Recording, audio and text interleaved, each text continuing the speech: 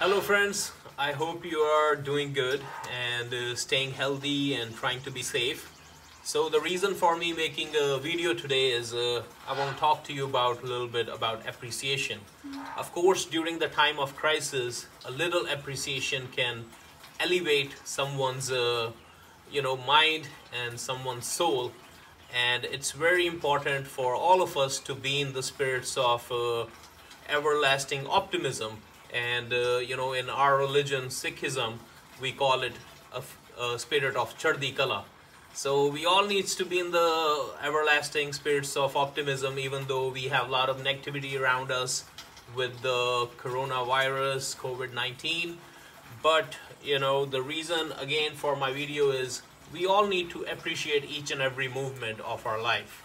And I guess God has given us some time to be with our families. Let's look at that way.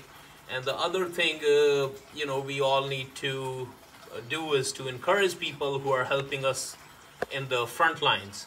There are a lot of healthcare professionals who are working day and night to make sure our community is safe. We need to acknowledge them. We need to acknowledge our first responders, but we also need to acknowledge our teachers. Even though schools are closed, but our teachers are working harder just to cope up with the needs of our community and to cope up with the extensive need of our children at this time of pandemic.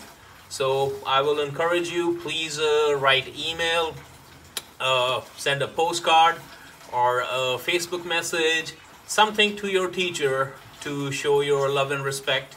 They are a pillar of our community, and helping them or encouraging them is the one thing we all can do. And this week is dedicated as a National Appreciation Week for teachers, so we should utilize that. And again, I personally thank all the frontliners, all the faith-based communities who are doing a lot of humanitarian work, and all our teachers, firemen, police officers, and people who are working in grocery stores. So thank you very much, and be safe. And I have full faith in that one Almighty God that we will get to this pandemic if we are in this together, and we will come bright and shiny, and we will be stronger than before. Thank you very much.